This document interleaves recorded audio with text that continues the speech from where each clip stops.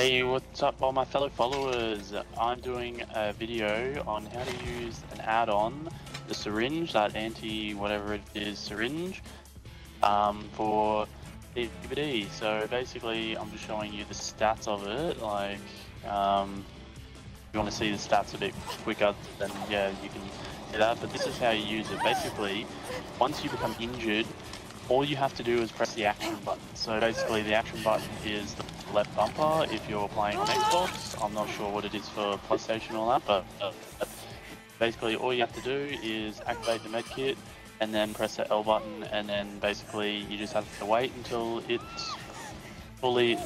that timer is fully done. No one needs to heal you like this person's trying to do for me.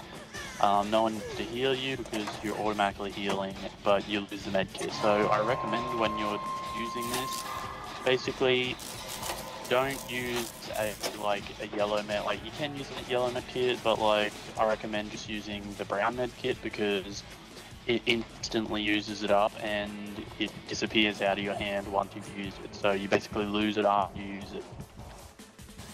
You can put on like the add-ons for faster recovery, which will speed up that timer because it takes, I think, 15 seconds to activate it.